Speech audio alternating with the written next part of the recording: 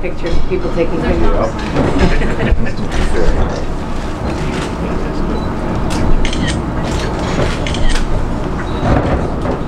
Are we good to go? Okay, thanks everybody guys. It's nice to have you again.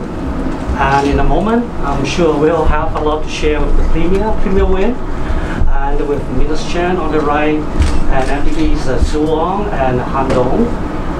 Like before, the Premier will begin the event with her opening remarks, after which the floor is all yours. And when you have a question to ask, please raise your hand, identify yourself and your organization. Without any further ado, may I begin? Thank you, Wilson. Thank you very much. Ni hao, everyone. It's wonderful to be here with you, and thank you for coming. And I appreciate the opportunity to have a conversation with you in a setting where we can actually explore some subjects. And I'll just make a few remarks, and then, as Wilson says, I'll turn it over, and you can ask any of us questions.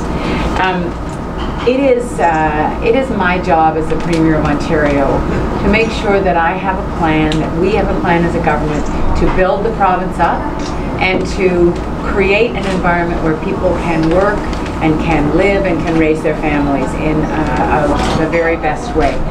And it is also my responsibility to make sure that we continue to improve the province and we continue to make this a better place to live and work and raise a family.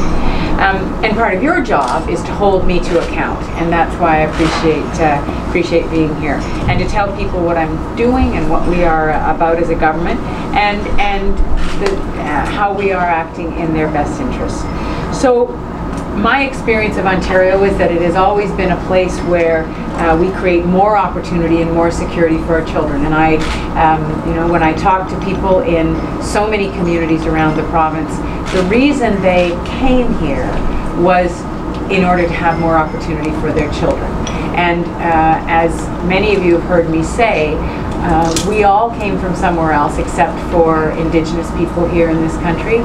We all came from somewhere else. Some of us came 6 generations ago, some of us came 6 months ago, but we all came here to make this strong country and province that we call Ontario. And so what motivates me is that continuous improvement of the province and continuing to make a better life for the people of the province. That's why I got involved in politics in the first place. At the time that I got involved, we had a government in office, a conservative government that was really, to my mind, undermining the public education system. And my children were at school at the time, and I could see there were resources being taken out of education, and it was threatening, in my opinion, it was threatening our future, because the publicly funded education system is the most important cornerstone of our democracy. So I got involved. I wanted to be part of a government that would listen to people and would help families and would work with businesses